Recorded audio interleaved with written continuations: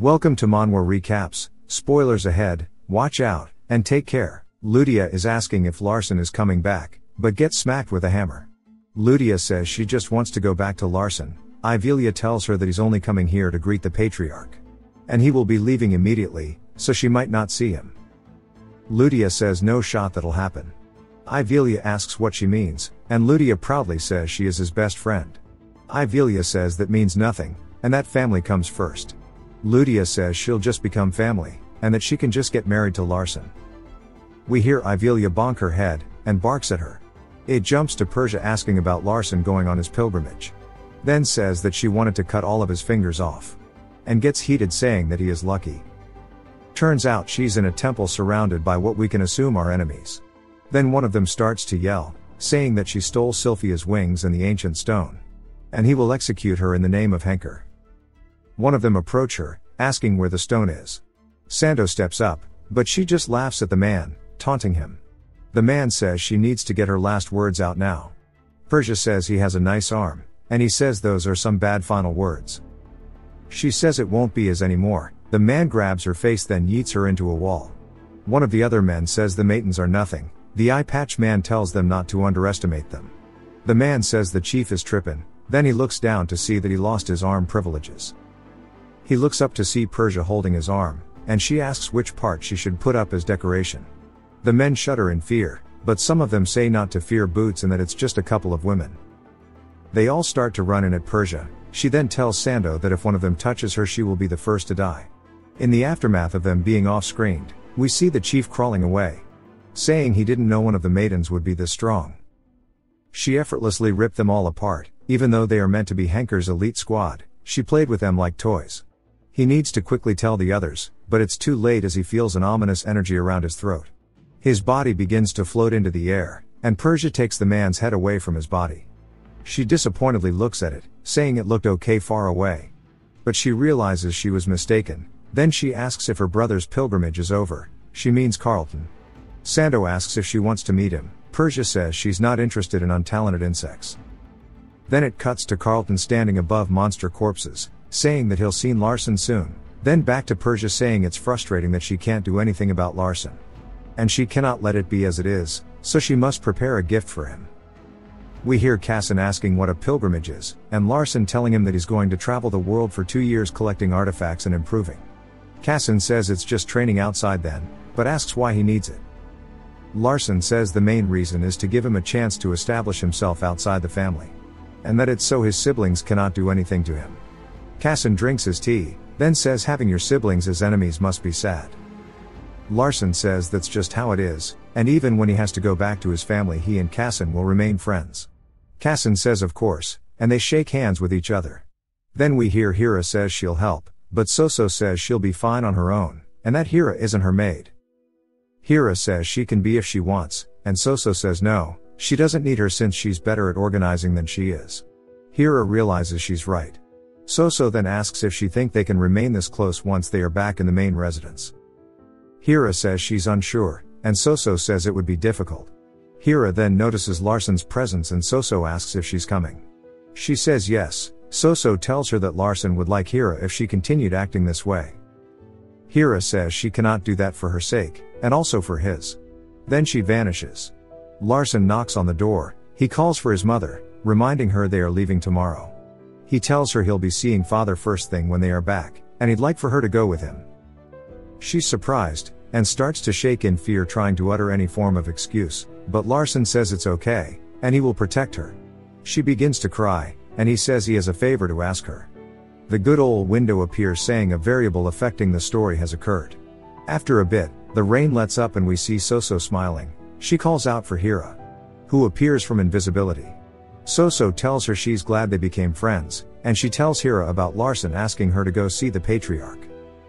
He no longer wants her to live in hiding, and she's not sure what is right and she's been thinking she is okay, since where she is from is inferior so she cannot support Larson.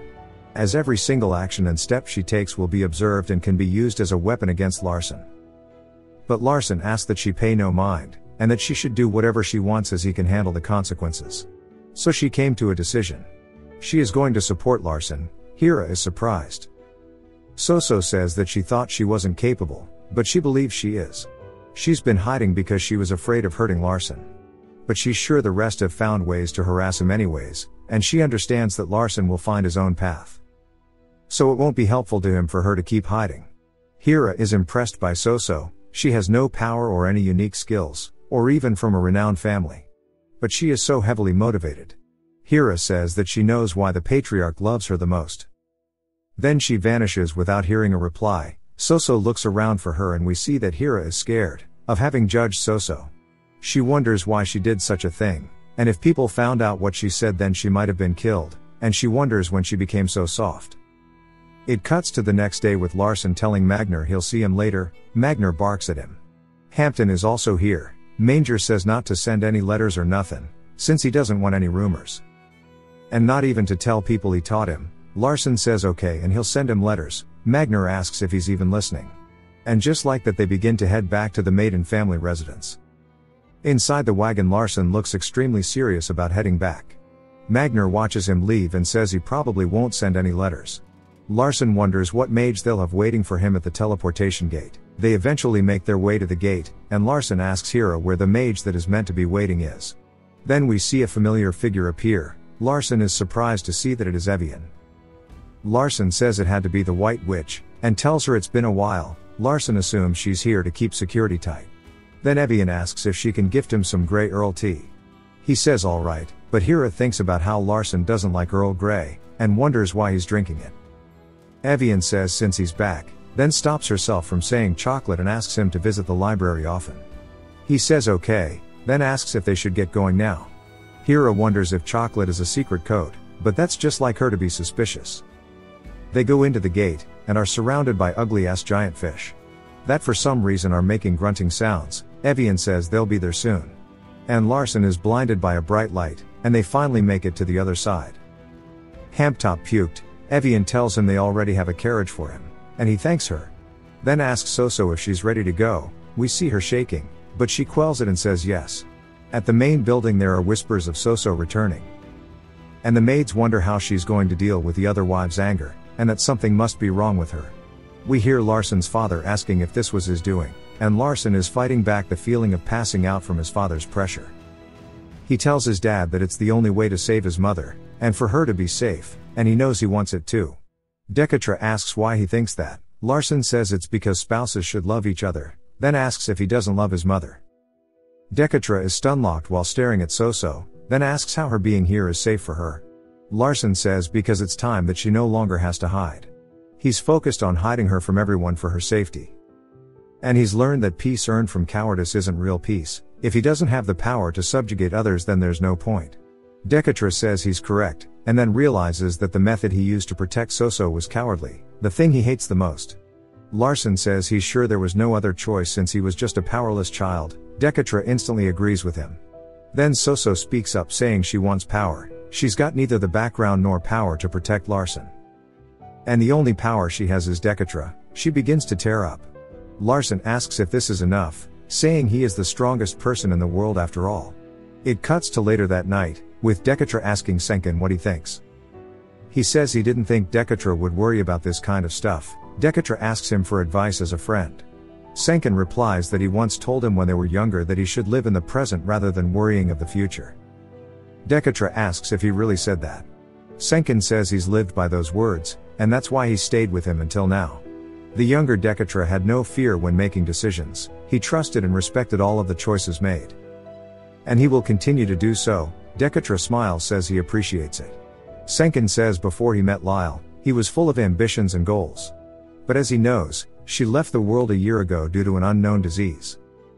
His life after meeting her became her. She filled his world and there are many things he regrets now she is gone.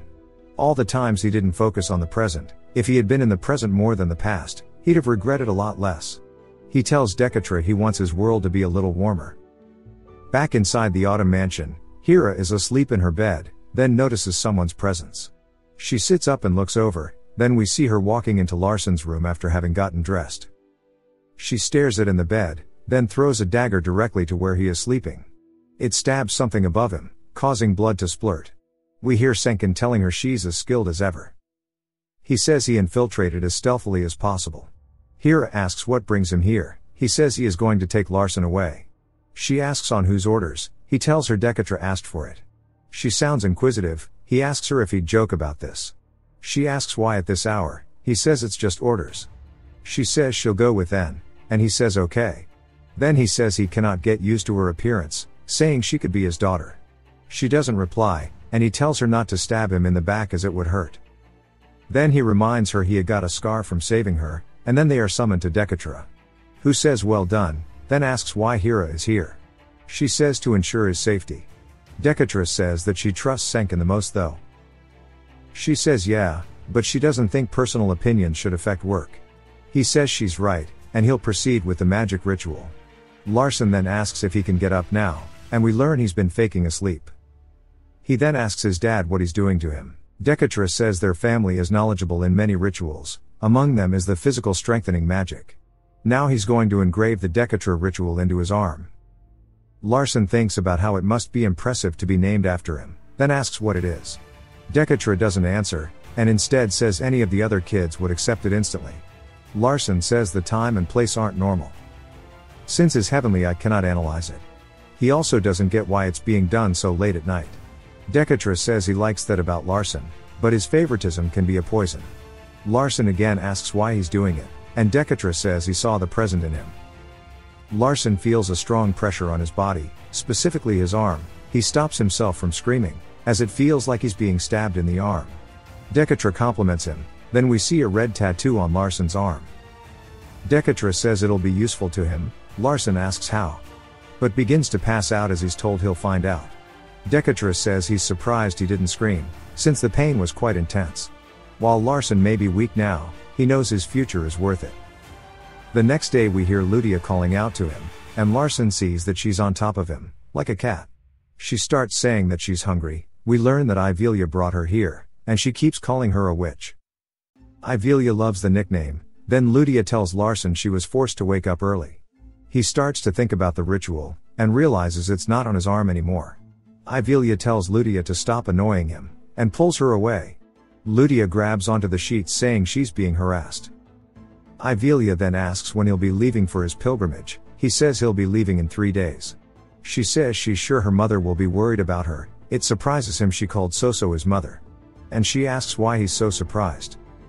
He tells her he's misunderstood her is all. She says that she's unsure why he's misunderstood her. But she hopes he sees the truth. While they are having his conversation, Ludia is going Super Saiyan. And she sends out a giant fire serpent to attack Ivelia, but it just gets swatted away like a bug. Ivelia tells Larson he passed her test. She tested him as the oldest daughter in the family. Now she will reward him as his sister. He realizes she must mean the white tiger. She asks him to get up from bed. And he does. She puts a magic circle under him. And a robe spawns on him. He asks if it's her gift. She says yes. We learn it's a legendary item. It is also the robe that Ivelia used to wear, the white dragon scale robe.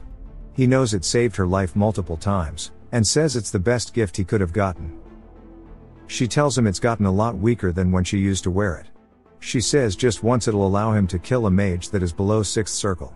Which is insane to him since it's an unreachable realm without talent, and he's sure he'll have to use it one day. He thanks her, and she says that as his sister she hopes he comes back safely, but as the maiden's oldest daughter, he needs to come back much stronger. He says yes, and we see Ludia being dragged away. Ivelia is happy with having been able to talk to him again. Then 3 days later we see Hampton, and he's crying again. He tells Larson he got all the antidotes he needed, along with descriptions of each. Hira tells Larson to become stronger. He tells her to take care of his mother. Then he thanks Evian for coming to see him off too. She says of course and puts something into his hand. He looks down to see a piece of chocolate. He guesses this is what she thinks the best gift for him is. Larson says he'll see them all later. And looks up at the family house saying as stated by the familial rules, he intends to leave for his pilgrimage. As he says this he sees fire in the sky, then it crashes in front of him. It's of course Ludia, who asks if she's late. Then she hands him a letter from Ivelia. In the letter it says that she'd like to keep teaching Ludia, but it's at a stage that she should explore and spend more time with her friend. Larson says it makes sense, then asks if she wants to go with him. She says yes, and he says it's finally time to move forward. This time, down the path to Savior. Later in the night, Ludia begins to sniff at Larson. He asks her what it is, she keeps sniffing and says his clothes smell like that witch. He says he didn't notice, and then she says it's just like he said. We see an inn called the Fat Cat. He explains there are 3 inns in the middle of the Savior Street. The Fat Cat, with the cute sign, is run by an organization called the Night Sound. Larson says none of this really matters, but he opens the door saying he's on his pilgrimage and wants to rest here tonight. The Night Sound is related to Decatra. They have a secret link to the Maidens. The innkeeper tells him how much it would be for a night and for meals, along with when checkout is, since they don't have that many guests. The man's name is Brig. He is an informant. Larson asks Brig if he will guide them to their rooms, while Ludia pets the kitties. Brig tells him that their rooms are upstairs, to the right, and it's the biggest room. Larson realizes he won't guide them himself, then says it's really hot here. Brig laughs, says he's saying random things and that it's cold. Larson then asks what kind of food he should eat on a hot day like this. Brig is confused still, then Larson says some beer and 2 pieces of pizza would be the best. Brig says he'll prepare it all for breakfast tomorrow, but then he says that Larson is too young for beer. Larson says he guesses so, and he'll just play with the cats. And that this is part of the Night Sound password. When it's a hot day, say it's cold, cold say it's hot. And if a child asks for beer, an adult asks for candy. This contradicting statement is the passcode here. In return for the Night Sound being active in the Maiden family, disciples of the family who are on pilgrimage are able to enjoy certain benefits. Briggs says they have 2 cats here. One is Hobbs, the skinny one, and then Valve, the chunky one. Then he asks which he'd like to play with. Larson says he'd play with Valve. Briggs says that it might be easier to play with Hobbs, but thinks to himself how picking Valve means he wants money, and he wonders why Larson just didn't ask his family for money instead. Larson says he'd rather pick Valve. He thinks about how it's because only the mother's side can receive support in the Maidens, and it's a shame to lose the artifact here, but he needs money. And by helping him, the Night Sound's secret relationship with the Maidens will come to an end, also meaning this inn will be shut down. It cuts to later with Senkin having explained the situation to Decatra. And Decatra wonders how Larson knew about it. Senkin says he got the information from the library. Decatra asks if he truly thinks he found it in the books. Senkin suggests Evian helped him, and they talk about how the librarians are meant to remain neutral. But that Evian seems to like Larson. Decatra says none of the other kids would stop by an inn like the Fat Cat, nor would they read in the library. Senkin asks if he planned all of this for Larson. He replies saying they all had the opportunity. Senkin says he's clearly having fun. Decatra says that only Larson took the chance he created, and acknowledges today is the last day the Fat Cat will operate. The next morning, Larson says he slept really well. Then he wakes up and turns into an anime girl after seeing all of the gold around him, since it's enough for him to live a life of luxury for 2 years. Ludia also wakes up, asking when breakfast is. She says she dreamed about cats. He tells her it's because they are in the Fat Cat Inn. Larson realizes that there were times when Ludia's dreams were actually prophecies, and an ambush would happen after her dreams, which made Casson stay on edge. The Heavenly Eye is also sending him a warning, something is going to happen soon. Larson calls out to her, then tells her to set fire to the inn as soon as possible. We see smoke in the woods, and like he said, she set the inn on fire.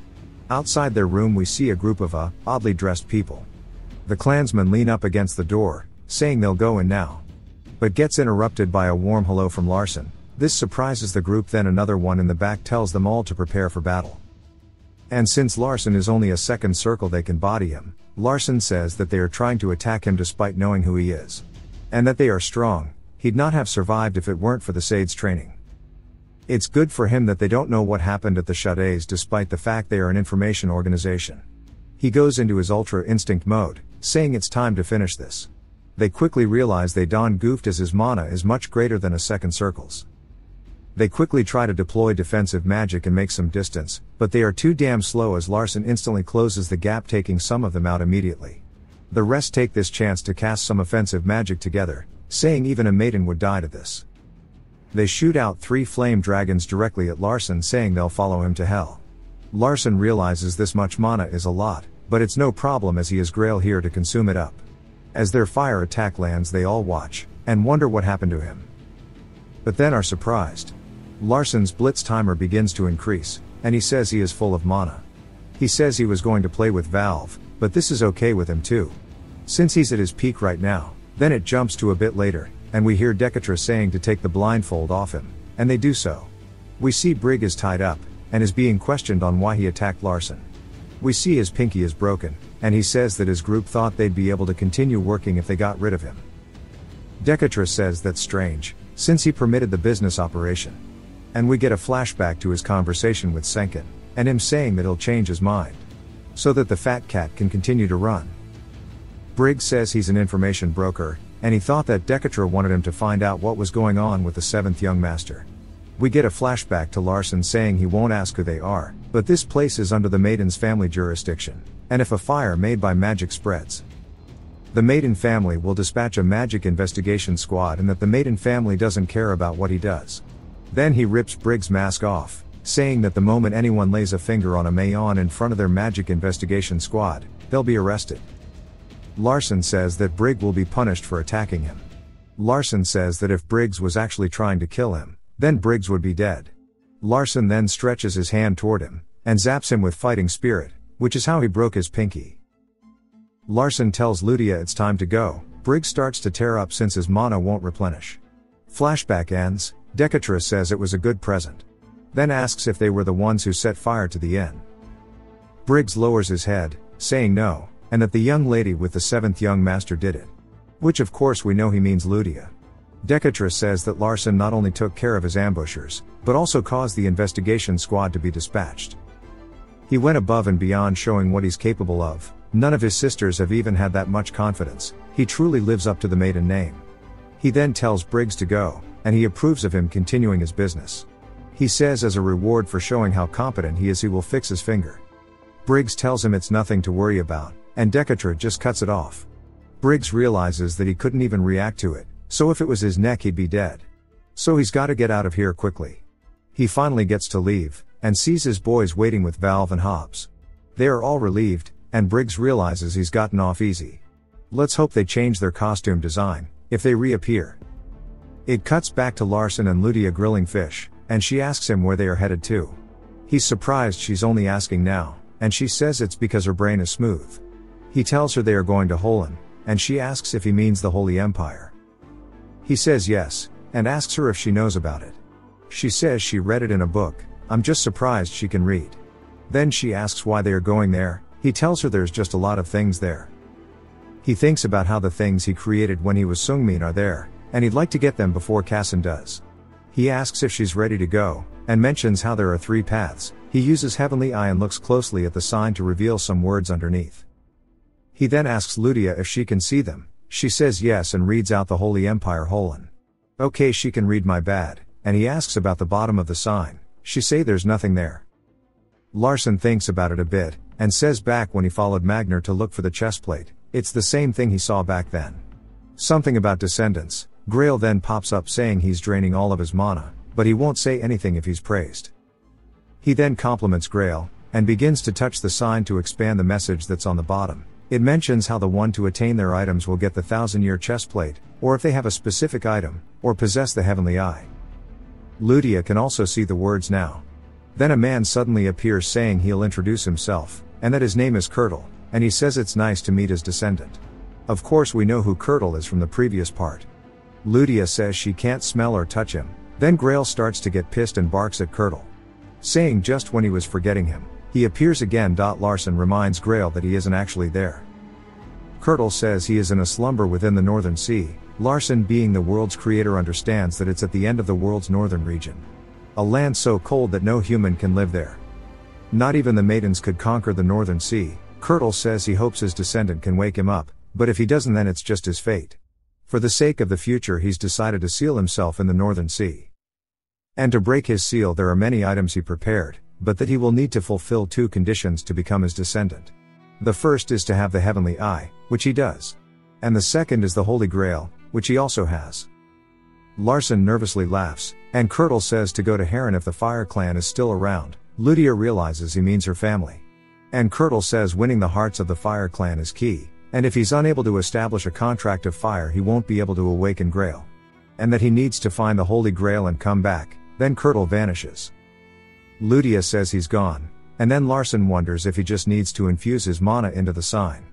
He begins to do that, and Kirtle appears again saying he's been waiting for his descendant. Then he's surprised he has the Holy Grail, saying he must have gone through a tough journey to obtain it. Larson sarcastically says it was rough. It jumps to them on a bird and Ludia saying they are almost to the unknown cliff. Larson says okay, then looks down at the item in his hand. Then flashbacks to Kurtle saying he's on the path of a great mage, and since he's passed the first test he will make arrangements for him, and if he grows by following the path he's laid out he will find all of the truths. The item is a tooth, specifically the canine of allegiance from the Golden Tiger tribe. Flashback ends, he tells Ludia it's time to go, and she thanks the big bird.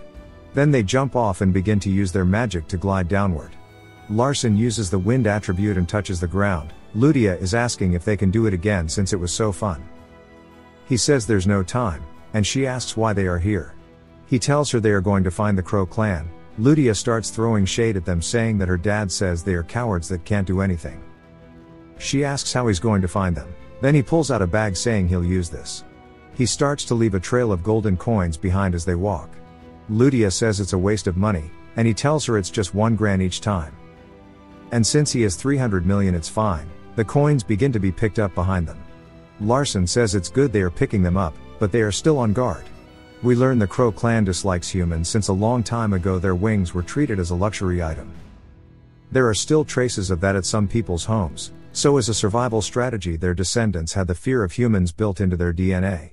A whole day goes by, we see Ludia laying down saying he's wasting his time. He asks if that's a problem, she says no since she likes being lazy, she'd like to do this forever.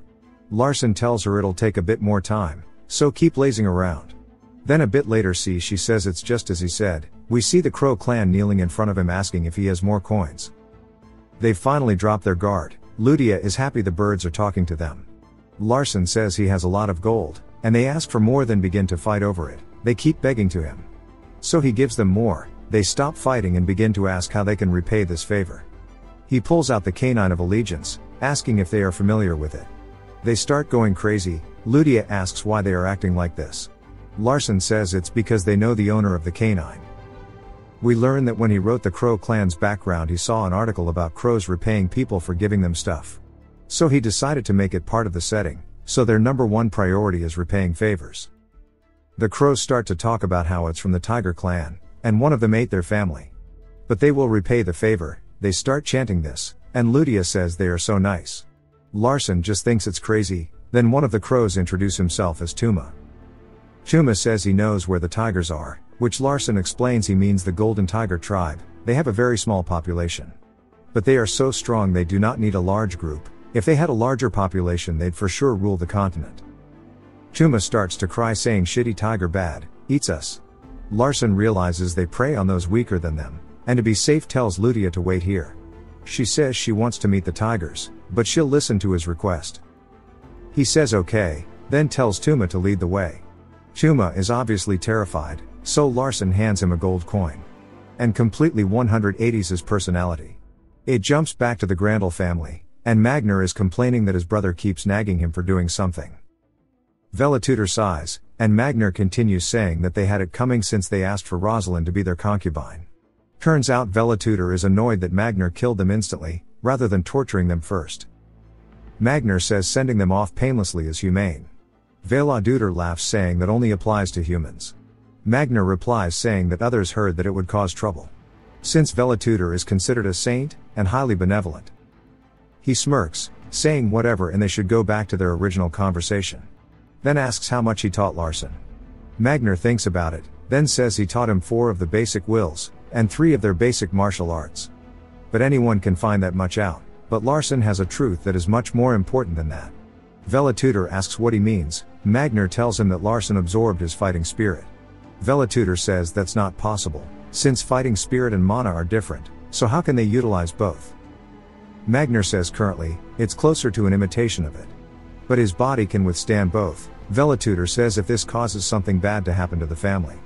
Magner cuts him off, saying he will take full responsibility. And then as Larson's teacher he will kill him himself. Then it cuts back to Tuma and Larson continuing to walk away from the tent. Ludia sits at the tent, and thinks about how Ivelia said she'd only be a burden to Larson. Since she's weak, and Ivelia doesn't want to let any harm come to a maiden. Ludia says she knows that she's weak, she really wanted to go with Larson. but she understands that she needs to become stronger to be able to stand side by side with him. We see a fire from where she was. Larson spots it too. Tuma asks what's wrong, and he says nothing. A window appears saying Ludia is determined to become strong, and the god of fire looks kindly at Ludia. This surprises Larson, since Phoenix was a transcendental being he created. The tribe of fire that was powerful enough to dominate the entire continent. But the more power Phoenix consumed, the weaker the tribe became. And he didn't appear much in the story since he wasn't created to do anything directly. Kassan wasn't affected by Phoenix in the past, so the only option is that the heavenly eye he has is inherently different than Kassan's. Tuma then freaks out over the smell, and tells Larson he's repaid his debts and flies away. Larson thanks Tuma for bringing him here. We see a deer's corpse, and a girl sitting beside it. Larson says he can sense how strong she is. The girl looks up and sees him. He tells her he's come to meet the Golden Tiger tribe. She says she has no business with children, and she'll let him live so next time to come with an adult. He says to wait and he has a question to ask.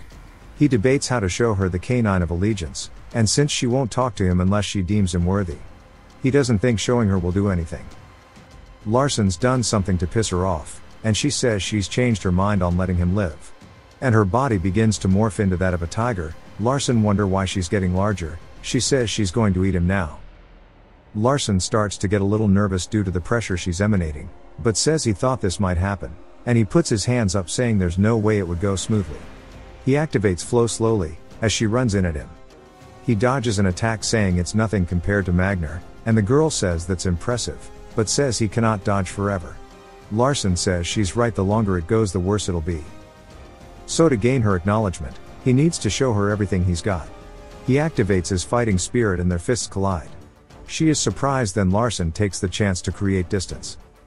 She says his technique is quite strange, asking if he's from a martial arts family.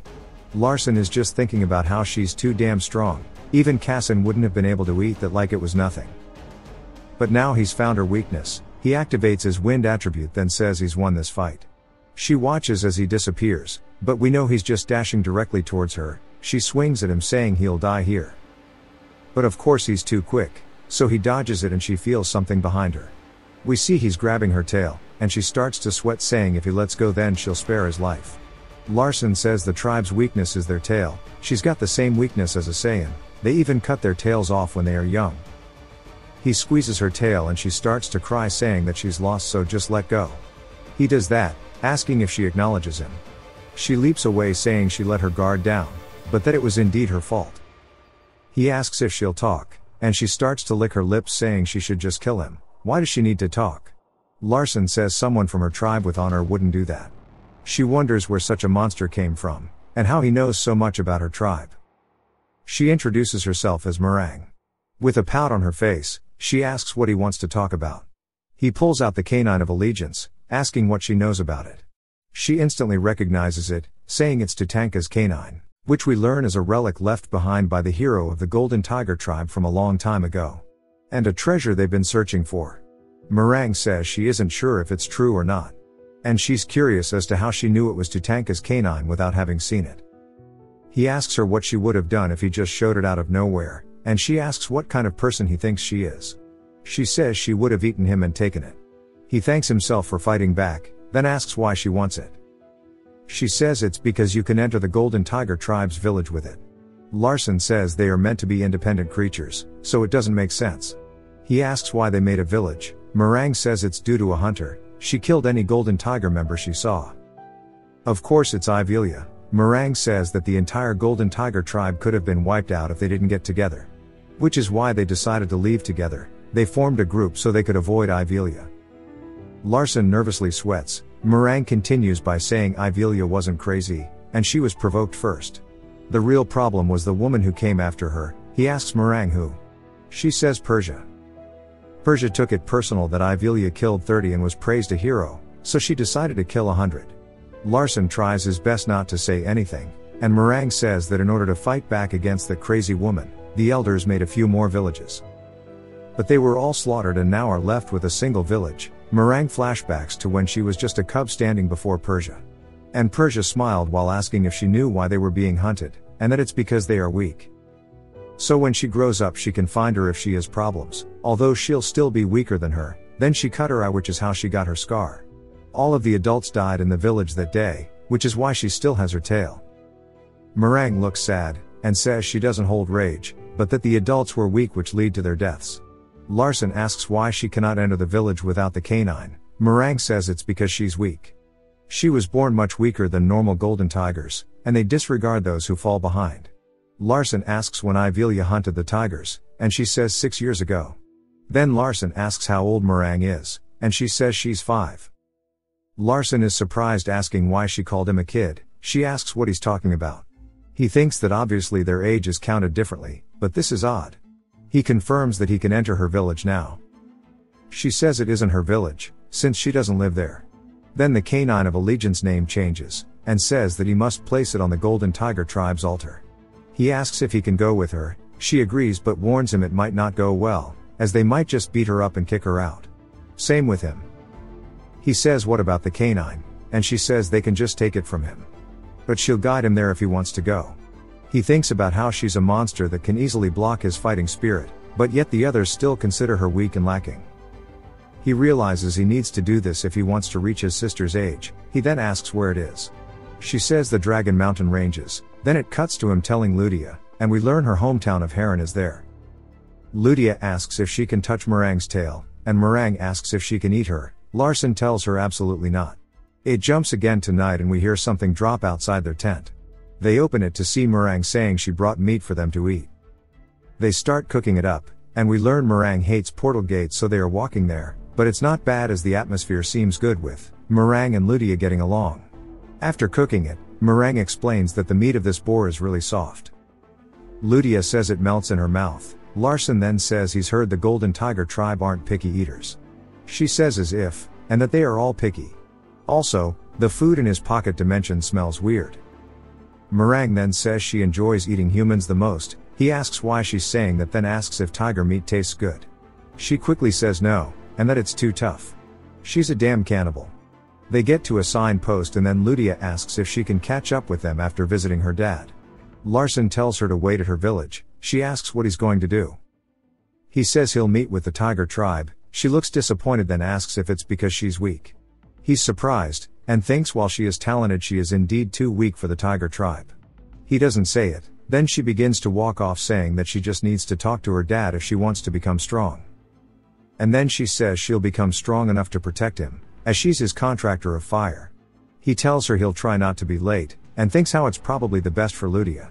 And he'll also become stronger from Kirtle's assignment. Meringue starts sniffing, then tells Larson that it must be close by. Grail says he hates it here, and he slept here for 1,000 years, and was sealed here. Larson says he understands that, but wonders why Meringue is digging into the ground. Grail says she probably doesn't know the trigger word to get into the village.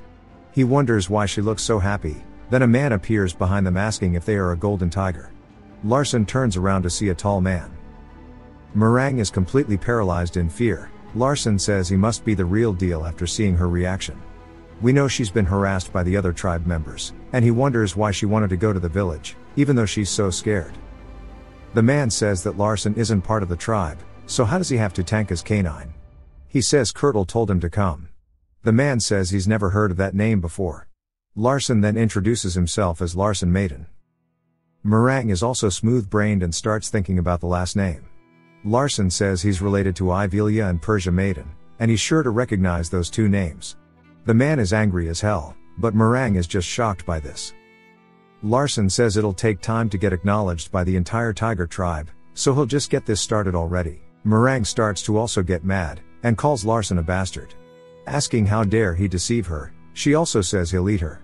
The other tiger gets pissed at her for leading a maiden to their front door. She tries her best to explain that she had no idea about this, and begins to tear up, telling Laren to explain to him. Larson says she just threatened to eat him, and she says she can do it after. The man bares his teeth, and begins to shake, saying they will die fighting him. Larson tells him he came to prevent that, and to fix the mistake his sisters made. The man transforms, asking if he's really meant to believe that, asking how he's meant to right their wrongs. Larson says he will offer Tatanka's canine to the altar, and he will inherit Tatanka and Kirtle's wills, so he can put an end to the maiden's meaningless murder. The man asks if he's truly meant to believe it. Larson says to let the altar judge him. The man says his hands will judge him before then. Larson says it surely isn't too late to judge if the canine is fake or not. Another man appears, and is missing his leg. Larson says his name is Elder Bakuya. The man asks how he knows his name. He only knows because of the heavenly eye. Larson says the great sage Kurtle told him. Bakuya says the name and says he cannot recall it. Larson says he looked into the future, and in that future the maidens caused mayhem in the world. And he's inherited his will and was born with the fate of stopping his siblings. Bakuya is excited about this, and says he isn't sure about Kurtle. But he knows of the old legends from the Tiger tribe. We learn the younger generations don't care for it, but the legend of Tatanka is about him ripping out his own canine, and swearing he would protect the tribe's land and their people. And that he made an altar that would fit his canine. In the future when his canine and altar meet again, the great hero Tatanka will appear once more. Larson is confused that Tatanka had comrades when the golden tigers hunt individually, and asks Meringue if she agrees. She's saying maybe. Larson thinks about how Tatanka and his canine are reacting, and that means there is magic involved with this. The golden tiger tribe doesn't know how to handle magic properly, so how could a chief of the golden tiger cast magic? And it's also strange that none of them found it strange in the first place. Larson tells Bakuya he's been here before long ago due to the wise sage Kurtle. Bakuya sniffs, saying he does indeed smell it on him. Larson says he's curious, then asks why Persia cannot find them since she could easily detect the barrier here. Bakuya doesn't have an actual answer and then starts to wonder why he didn't notice this before. Larson says that it's all due to the great sage Kurtle. They ask what his relationship with the golden tiger tribe was. Larson thinks how Tatanka wasn't someone who dominated the world, and if you replace his name with Kurtle's it all makes sense, but would they even understand what he's talking about? Larson just tells them that Kurtle is the one who hypnotized their bloodlines, and is the one who left the canine behind. Meringue asks why he hypnotized them. Larson says that's what Tatanka wanted. Bakuya extends his hand outward, complimenting how clever he is and says he'll guide him to the village. Larson smirks, saying he's past the first level, then shakes his hand. As they begin to walk to the village, Meringue just watches until he tells her to join them. They end up making it to a waterfall, and Bakuya says something an enchantment table. Larson sees the space and time around them begin to warp and distort. He starts to feel dizzy, a lot worse than when he goes into a warp gate. But he tries to not show any weakness so they don't eat him. They finally make it and it looks like Dune. Larson looks around and some members of the tribe ask what a human is doing here. Bakuya tells them he brought Tatanka's canine. He begins to cry, saying that Tatanka is finally saving them, and wonders what he's prepared for their tribe. Meringue looks around the village and is really happy to have finally made it to the village. The other tribe members say they can smell Tatanka, and Bakuya realizes that none of them have met Tut before, so this must be the hypnosis in their bloodline. They make it to where the altar is. Bakuya tells him to head up the stairs and put the canine into the hole, and if someone unqualified tries it they will die from lightning. Larson says he's never heard of that before, but the status window shows he's got the plot armor already. And if someone who didn't meet Kurtle tried they'd have just died from a skill. Larson says the name is too long and I agree. Bakuya asks if he's scared. He says not at all and asks if he should begin. He walks up the stairs toward the altar, and says he can feel magic from it, and says there shouldn't be a problem since Kurtle gave it to him. He puts the canine onto the altar. It begins to light up with a blue hue. Larson realizes something's activated. The tribe members all start to chant Tut's name. And he appears before them in a hologram. Of course we all recognize that it's just Kurtle when he was younger. He says, "Successor, you've brought the Holy Grail." And since he's brought Grail with him, he will bestow onto him a gift. A jewel appears, and it flies past Larson, smacking Grail. Grail starts to panic, saying his handsome face is ruined now. Kurtle says he's sure Pookie is crying about the pain right now. Larson wonders why his nickname is Pookie. Grail says he isn't Pookie but the Great, and gets interrupted by Kurtle just being one step ahead. Kurtle says if his prediction is correct, then he's sure his successor is walking the path of a mage, but also not at the same time. Larson says he must mean the fighting technique. Kurtle says no matter how talented one is, there's no booty that can embrace infinite power. This problem is why he thought of Grail, and in putting an attribute not to the body, but something else. That is what Grail's real role is. Larson thinks about how in the novel when Casson had Grail it wasn't an attribute storage. And it's more useful now than it was in the story. Larson asks Grail what attribute he can use. Grail says he can use all of them due to the attribute stone he just received. Kurtle chimes in saying the first attribute should have been fire, and he's sure that he'll learn to utilize attribute magic more in the future. But it's important to understand that because of the attribute being melted into Grail, others will never find out about it, and being able to hide this will be useful. If he continues to follow in Kurtle's footsteps, he'll learn many things, and if possible he should follow the footsteps of his beloved friend too. He vanishes, leaving Larson wondering who the friend is. Larson says Grail looks disappointed. He starts to yap and he calls him Pookie. Grail really likes the nickname. Then the earth begins to shake, and Larson realizes that the Outlar is actually breaking apart. And he begins to fall down. He uses the wind attribute to safely land, saying that scared him.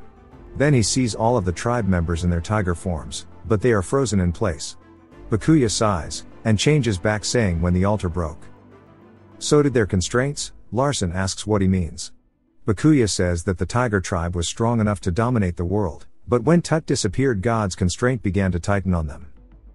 But now that constraint has been removed, the tribe begin to glow golden. The barrier also begins to disappear as time and space begin to change. Bakuya says even with the constraint gone, their tribe is incomplete. Larson asks why that is. Bakuya tells him it's due to them not having tails. But of course we know a specific tiger girl who has her tail. And the rest realize it too. Bakuya explains that there was a king in the tribe, it was symbolic. But every single king was actually a female, and that it's matriarchal. He tells Meringue that she is fit to be their ruler, and it seems like the constraint was really intense on her. She says she's full of power. Larson pieces it together. The reason she was weaker than the others was due to taking the brunt of the constraint. Due to her family being slaughtered by Persia and her not having her tail cut off, she was shunned. Which led to them eventually meeting, and for it all to be a coincidence is just too much. Kurtle must be in control of all of this. The tribe members all begin to greet Larson with their names, swearing absolute cooperation with him for freeing them from the god's constraint. Too many names to say, even Meringue says her name and swears cooperation. The window appears saying the tiger tribe made an oath of loyalty, so now he has them as an ally. He smiles since this is what Kurtle wanted to give him, and now with the constraint gone they are incredibly strong. The tribe held a feast and celebrations, as after it ends they will all head their separate ways, they will no longer need to live together, they can go back to living individually.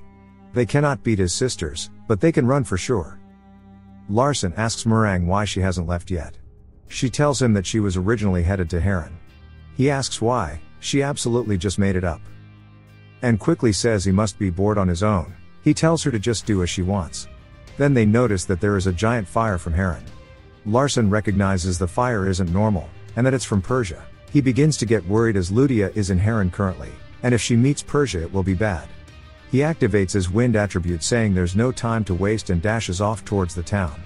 Hoping nothing has happened yet.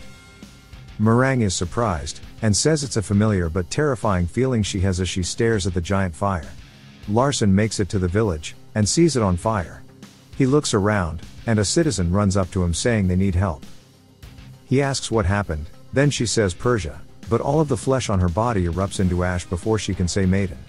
Behind the woman's corpse he sees Ludia on the floor, and Persia standing above her. Persia starts to lick the blood on her hands, saying there he is. She says she saw Ivelia's doll so she had to have fun with her. Then says she's also Larson's toy, huh? Larson ignores her comment, asking why she's here. She asks if she's not allowed, saying he can be warmer to her. Larson says the whole village smells like burning flesh, and wonders why. He recalls Ludia's excitement about going to see her clan, and Larson starts to get angry wondering why she's done this. He says if she was waiting for him she must have some business with him. She says that she wanted to see him, but he's wrong. And that she's here for Meringue instead. She needs the teeth of a golden tiger. Larson asks why. Persia says it's one of her hobbies. She hasn't been detecting the tiger tribe recently, so she had some people do work for her and they said the tigers were in this area. Larson realizes she has information networks all over the world. She says since her brother was the one with the tiger, how could she not come? Since he brought her here for her, she's wondered what he might want in return. And that killing the people here and burning their village is her gift to him. Meringue gets some PTSD flashbacks from seeing the village on fire and drops to her knees in fear. She looks at Larson with teary eyes, asking why he lied to her. Larson tells Persia the people of Heron were innocent. Persia says that people die regardless of being innocent or guilty. Larson says the tigers are also innocent. And he says that she isn't just a tiger person, but her name is Meringue. She is his friend who will accompany him on his journey, and he has no intentions of handing her over. Meringue is surprised by him saying this. But Persia is just annoyed, and says it's time that she sees how strong he's gotten since last time. She forms a magic circle in her fingers, then blows it at Larson. It quickly flies right by his head, creating a massive explosion behind Larson. He is a bit afraid of how powerful the attack is, saying this is the power of a sixth circle mage. Persia says surely he knows she missed on purpose. She says she won't miss this time. She warns him if he doesn't move that he will die. She makes the circle again, telling him if he does end up moving though, that Meringue will die. She blows the magic again, and it begins to fly directly at Larson. As it gets closer he doesn't even blink. Just stares at it, then it disappears. He stares at her, and she says he knew she wouldn't harm him. He says it's because she wants to be patriarch, and he's immune to siblings during his pilgrimage. She begins to pout a little, saying this is boring. Larson smiles and goes to ask her something, and she says this will be fun, then launches her whip towards the unconscious Ludia, cutting her arm off, as it flies through the air. Persia smiles while Meringue is full of worry. Larson is shocked watching it fly, then instantly activates his blitz tactic, readying himself. Persia asks if it's a magic combat skill. She says his mana increased but it won't change anything. She asks why don't they play the game they used to. She says if he makes her take one step he wins, and if he wins she will let Meringue and Ludia go. He says she better keep that promise. He rushes in at her, and she says it's time to see how strong he's gotten. She waves her arms making a wall of fire appear. She says he'll be burned to ashes if he touches it. Larson grunts and she asks what he will do. He imbues his fist with mana, and makes it the fire attribute. Then punches the wall she created.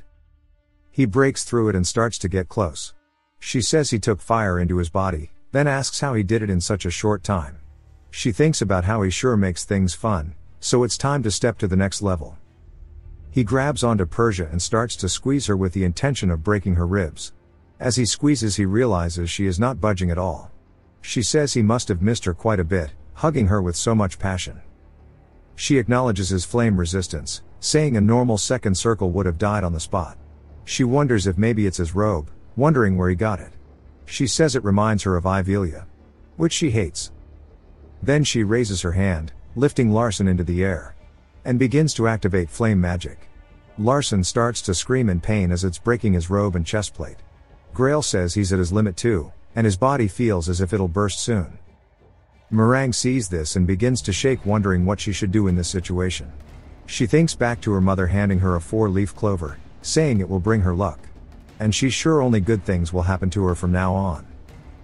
But right after that was when Persia attacked her village, killing her entire family. Her mother screams for her to run, but is beheaded by Persia's magic. Then she turned to Meringue and stared at her. Meringue begins to cry. Persia burns her clover and says the line she said before of look for her when she's stronger. Meringue is still locked up as Larson is being pressured by Persia's fire mana. She says this is what it feels like to be weak. Larson. The weak always lose to the strong, they always get things taken from them without being able to do anything. Just like Meringue right now. Larson angrily tells her that any time the weak did something, the world changed. Meringue hears these words and begins to tear up. Larson tells her the fear inside her is something she needs to overcome. She resolves herself, and grabs her robe, throwing it into the air. She begins to walk at Persia, realizing she needs to be the change. She transforms into a tiger, and then we see blood splatter and she's got her teeth sunk into Persia's arm, or rather she's ripped it off entirely as she dashed past Persia. Larson is freed from the magic, but is out of mana now, so his ultra instinct ends. And he's glad that Meringue bit Persia's arm. Persia looks at Meringue, and smiles, saying she remembers her now. And a significant change occurs in the storyline. Persia begins to laugh even with her arm being bitten off. Meringue and Larson are shocked as she just laughs away. Persia then sighs, saying she's gotten so weak, but smiles, saying not bad for a golden tiger. Larson feels fear as Persia says she's said it before. Then snaps her fingers, and a magic circle appears below Meringue. Then it hits her, causing her to scream. Persia says she warned her she'd still be weaker than her. Larson recognizes it as a fake fire, and it's her illusion magic. Persia says it was an illusion cast with the intention of killing, but she's still alive. Larson realizes they are in a bad spot since she one-shot Meringue. Persia says she has to admit that Meringue has the potential to be his toy, since she even cut her arm off. Then she tells Larson this is her gift, and she throws her arm at Larson. He looks at it wondering how it is a gift. To a mage, their arms are the most important thing after their heart, since it allows them to cast spells. He asks why she's giving it to him, and she says because he brought her fun. He tells her to just put it back on. She laughs, saying that would ruin this special day. He realizes she's planning something. Then remembers that in the novel Ludia was called the Mage Slayer, but that she only had a single arm in the novel. So how was she able to become the Mage Slayer with one arm? There must be a penalty when using only one arm. Due to noticing the lack of probability, he unlocks the creator's privilege again. Time stops entirely as it has done before, as he's discovered a new plot hole. And as the author, he needs to correct this mistake. Ludia was able to achieve the title of Mage Slayer despite a single arm. He's got to put a reason, and he says that there are 2 clues. He says he cannot understand why Persia is giving him one of her arms, and she let Meringue live since she genuinely is having fun. So he needs to make all of this plausible without changing the plot. So he puts the reason as that it's one of the various conditions for a flame mage's success. He made it various just in case, since he can't make them necessary. He could have putting something about making her receive a physical advantage, but it would affect the other flame type mages too. The world begins to go back to normal, so he's fixed the plot hole. Time flows again, and Persia says she had fun today. A lot more than she thought, and that Larson looks cute when he's mad. She's always ready for his challenge. She hopes that he grows stronger and doesn't forget the rage he felt today. Then she kisses him on the cheek, and says she hopes he can officially challenge her one day. But when he does that, he will need to be prepared to die. As she won't go easy like she did this time. And she can't wait to see him again. Then she vanishes into flames. Larson stand there dazed, and we see Persia teleported back to her office.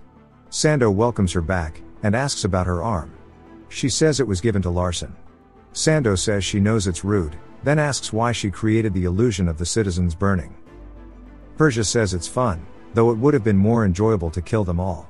Larson would end up hating her, but she wouldn't want that to happen. Back in Heron, which is still burnt to a crisp. Ludia is on her knees, saying that her dad used to like pear flowers. Because her mother liked them, and her dad always mentioned going to see her mother. But she resents Larson a bit now, since his sister killed her dad. She knows it isn't his fault, and it was hers for being weak. It's why she couldn't protect her dad, nor her arm. And that she will become strong enough to kill Persia. No, she will kill Decatra first so she can feel what she is going through now. Larson begins to feel an ominous energy from Ludia, and we see something form behind her. Even Meringue looks over at it to see a giant eye. The status window appears saying that Ludia's demon extinction eye has been opened, and her orbital healing power has activated. Larson says that in the novel Persia took Ludia's arm before they even met, and that's what led to this eye opening and her becoming the enemy to all mages. He tried to change the story and prevent it from happening, but now it's happened anyways. And if it keeps up like it is now, he will end up dying. If you've watched till the end, comment, Shark, to let me know. Subscribe for more videos like this, leave a like or a comment to help the channel out. Thanks for watching.